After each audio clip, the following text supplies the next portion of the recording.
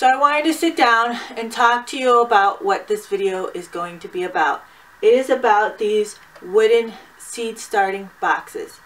Now, this is one of my first videos as Basic Lady 101, and I just wanted to take the time, say this channel is going to be about getting down to the basics. Everything from gardening to food to different projects around the house. And this is one of the first ones.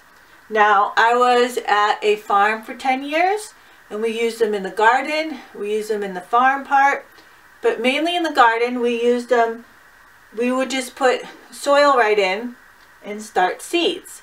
Because some seeds do well in block planting than in individual pots. Well, here at home, I wanted to make some mainly for soil blocks. So here I have one planted out. Here is the soil block maker. So I made it the width of 8 inches and a quarter. It could have been a little smaller, but you know, you want a little room to be able to move it around. And then I did 9 across to be able to fit on the shelf in my greenhouse. Now, what's nice about these, they're made out of wood, reclaimed wood. Redwood fence panels. Now, when we had to have our fence replaced, I kept them and I did a lot of different projects with them. Here's one, the wall here. And as time goes on, I will talk about the different projects that I've used them. But for today, we're going to be making these boxes. The nice thing is they are made out of wood, so there's no plastic. You can make them any size you want. Now, I do leave some space here at the bottom for some drainage. They might dry out a little bit more than, say, if you're using plastic, but they will last forever or a long time, considering we glued them and then secured them with the nail gun. And let's just get down to the video. So I start off with wire brushing all the boards. It's just easier to clean them off now before you start cutting or when your project is finished.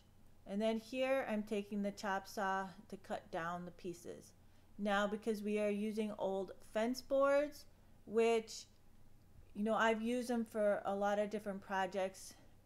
You know, first I save the boards from our fence, or sometimes when I see neighbors, I'll ask if I can keep their boards.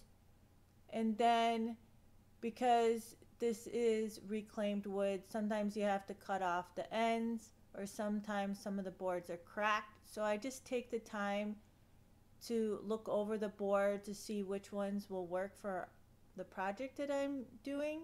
And then I just take my time to measure out the length and cut them down.